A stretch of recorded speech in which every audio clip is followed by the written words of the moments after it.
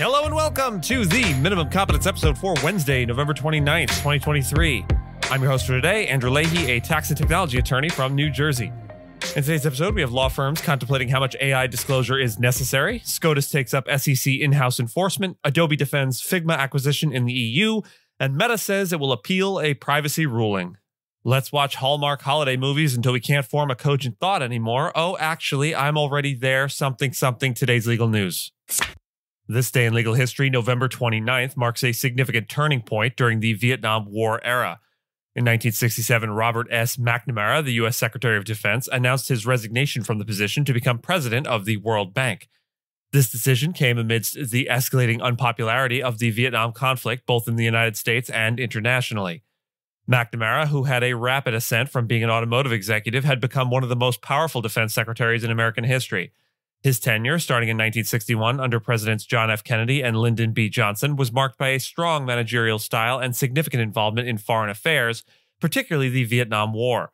Initially, McNamara was a staunch supporter of U.S. involvement in the war and played a key role in advising President Johnson to escalate the conflict in 1964.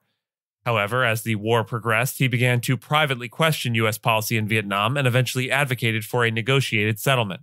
In the summer of 1967, McNamara was instrumental in drafting the San Antonio Formula, a peace proposal that sought to end U.S. bombing in North Vietnam and invited the North Vietnamese to engage in productive talks. However, this proposal was rejected by North Vietnam in October of the same year. Following this, in early November, McNamara submitted a memorandum to President Johnson recommending that the U.S. freeze its troop levels, halting the bombing in the North, and shift the responsibility of the ground war to the South Vietnamese. These recommendations, however, were outright rejected by President Johnson. McNamara's resignation was a significant moment in the history of the Vietnam War. He had become a target for the ire of the U.S. anti-war movement due to his initial support for expanding the Vietnam War. His departure marked the end of his tenure as the longest-serving Secretary of Defense. He was succeeded by Johnson advisor Clark Clifford. McNamara's resignation highlighted the internal conflicts and changing views within the U.S. administration regarding the Vietnam War. It also underscored the increasing unpopularity and complexity of the conflict, which continued to shape U.S. foreign policy and legal considerations for years to come. Law firms are grappling with whether to inform clients about their use of generative AI in legal work. While AI promises to enhance efficiency and speed, it raises questions about disclosure practices. Big law firm Cleary Gottlieb, for instance, hasn't decided on a firm policy, but has emphasized full disclosure in any AI use. This issue has sparked debate within the legal community, with differing opinions on whether and how AI use should be communicated to clients. Former U.S. Magistrate Judge and New York State Bar Association AI Task Force member Ron Hedges questions the need for detailed disclosure of every AI research tool, but stresses the importance of transparency about data use and client awareness. Various state bar associations are also weighing in. The California Bar recently advised lawyers to consider AI disclosure, while the Florida Bar recommends obtaining informed consent for AI use that involves sharing confidential information. An MIT task force suggested including AI use terms in client engagement agreements, focusing on responsible usage. AI disclosure is expected to feature in engagement letters, with law firms likely to follow client preferences. Ultimately, the consensus is to adhere to client instructions regarding AI use, but proactive disclosure policies run the gamut. Today, November 29th, the U.S. Supreme Court is set to deliberate on the legality of the SEC's in-house enforcement proceedings. This follows an appeal by President Biden's administration against a decision by the Fifth U.S. Circuit Court of Appeals, which ruled in 2022 that the SEC's internal tribunal system violates the U.S. Constitution's Seventh Amendment right to a jury trial and infringes on presidential and congressional powers. The case centers on hedge fund manager George Jarkissi, who was fined and barred from the securities industry by the SEC for securities fraud. Critics argue that the SEC holds an unfair advantage in its administrative proceedings compared to federal court juries.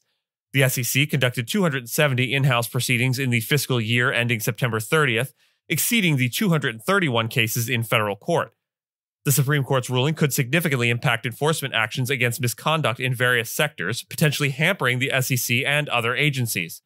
The court has previously expressed skepticism towards broad federal regulatory powers, including in a 2018 ruling on the SEC's selection of in-house judges and a 2021 decision on facilitating challenges to agency actions in federal court. Jarkissi's challenge, backed by various conservative and business groups, reflects broader concerns about the regulatory reach of the federal administrative state in areas like energy, environment, and financial regulation.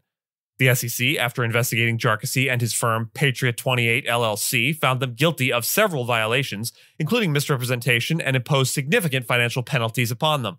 The Fifth Circuit's decision criticized the SEC's discretion in choosing case venues and found that job protections for its administrative judges infringe on presidential powers. The Supreme Court's ruling, expected by the end of June, could also influence upcoming decisions on the constitutional conformity of the Consumer Financial Protection Bureau's funding structure and federal agencies' regulatory actions defense in court.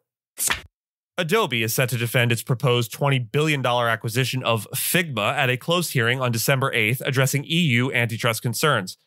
The European Commission has previously warned that this acquisition could reduce competition in the global market for interactive product design software, where Figma is a significant player. The Commission is concerned that the deal might reinforce Adobe's dominance in vector and raster editing tools, eliminating Figma as a competitor.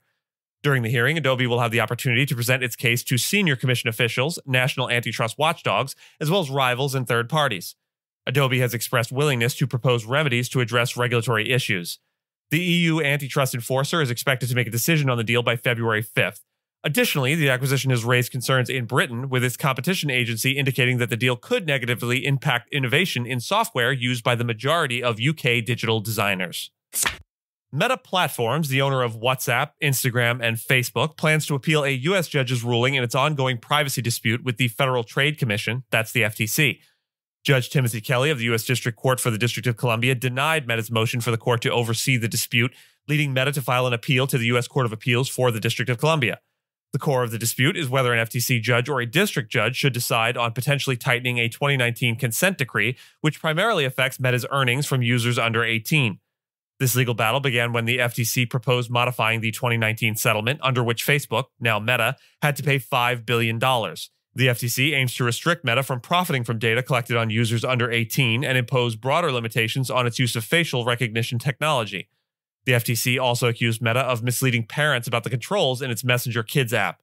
Additionally, the FTC has sought to force Meta to divest Instagram and WhatsApp in a separate legal action. The evolving U.S. energy policy, particularly with the focus on clean energy and infrastructure, is significantly increasing the demand for legal advisors experienced in these fields. This demand has led to notable partner hires among major law firms. The clean energy infrastructure legal market is rapidly expanding as governments and corporations prioritize these sustainable energy solutions. This growth is driven by new regulations, incentives, and public demand for environmentally friendly energy sources, creating a plethora of opportunities for legal professionals specializing in this sector.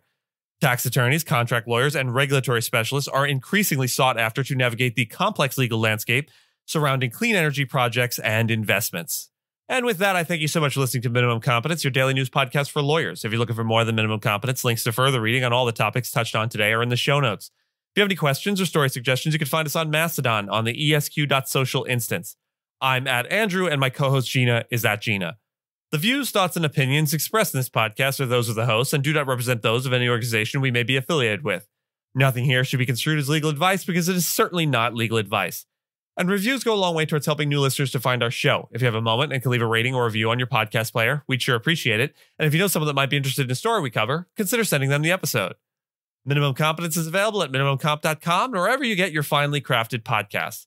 If you haven't checked out the website in a while, give it a look. There are complete transcripts and resources for each episode and its corresponding segments, as well as an opportunity to receive new episodes in email newsletter form.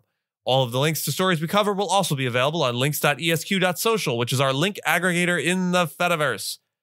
We'll see you back here tomorrow, and until then, remember, mistakes are stepping stones to wisdom, but you only need so many stepping stones. So straighten up and fly right.